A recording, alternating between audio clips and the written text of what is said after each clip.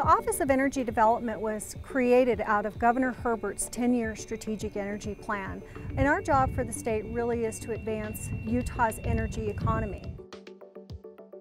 Utah is home to 3 of the 100 largest oil fields in our country and 3 of the 100 largest natural gas fields in our country. In fact, we've got about 1.3 trillion barrels of in-place resource here in Utah when it comes to oil. Well, Utah is really fortunate to have a lot of innovative companies, innovative thinkers when it comes to energy production, because energy production is complicated. EGI is one of the foremost researchers when it comes to identifying new resources, identifying new reserves, and really looking at the best practices around how we're going to extract those resources. EGI stands for the Energy Geoscience Institute. We've been around for 43 years. Our roots go back to 1972, to the time of President Nixon. We work primarily in 3 core areas: fossil energy, geothermal energy, and carbon management or carbon sequestration. The fossil energy industry is probably the biggest industry in the world. It is involved in countries on every continent, and a lot of expense is in the business of looking for energy, drilling for energy, and then producing it by building plants, pipelines, ships, etc., to transport and market it around the world. You know, the value of oil in the Uinta Basin simply can't be overstated. It has a tremendous benefit to our community and our economy, and to be honest with you, most people would say it's not overstating that probably 50% of the economy and 80% of the employment is related to energy production in the Uinta Basin. We have these companies that are in the oil and gas business from upstream, midstream to downstream.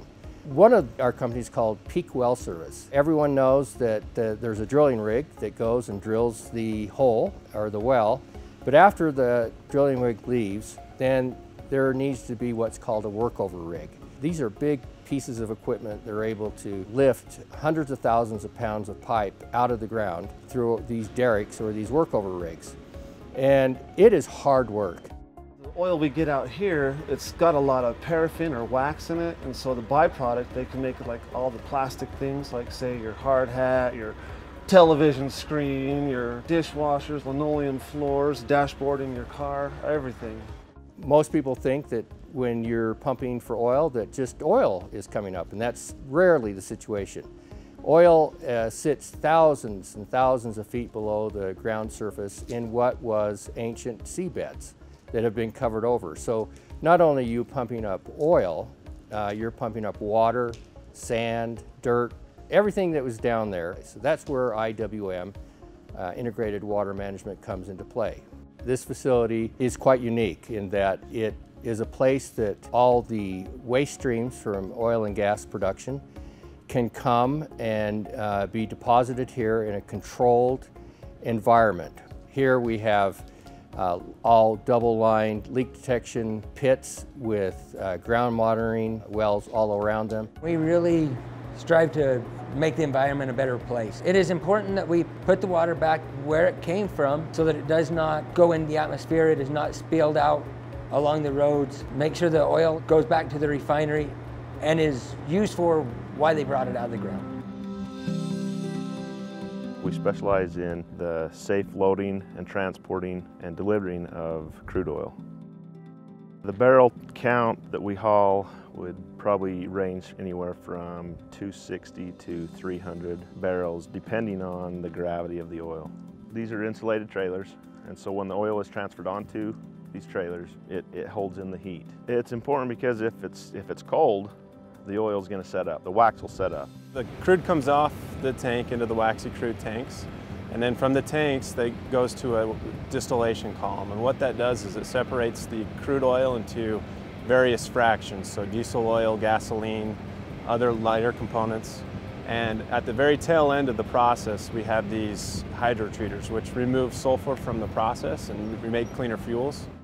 Tesoro is very committed to the environment. We've made significant investments over the past 5 years in order to have cleaner fuels for the Wasatch Front in order to reduce emissions. And the units that you see behind me reduce sulfur and benzene and make cleaner products. So currently we're in Tier 2 gasoline products, which means that refineries and companies have to sell a gasoline that is less than 30 parts per million sulfur.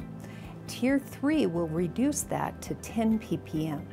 Tesoro has committed to make the capital investment to produce and sell Tier 3 gasoline here in Utah. Tier 3 fuels lower the amount of sulfur within gasoline. As you have the sulfur in the gasoline or the benzene in the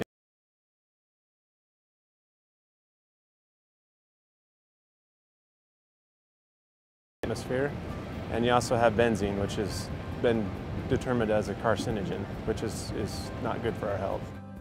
The reason that Tesoro wants to make sure that we're manufacturing and selling Tier 3 compliant fuel in Salt Lake City and the Wasatch Front is because if you look at the EPA website, where is Tier 3 fuels going to have the most impact? Right here. So we want to be a part of the solution. It is important that we maintain our production of oil, but that we do it environmentally safe. But more importantly, is that we have people involved in the production of oil who care and who want to do it right. Everything that we use in our lives, just look around.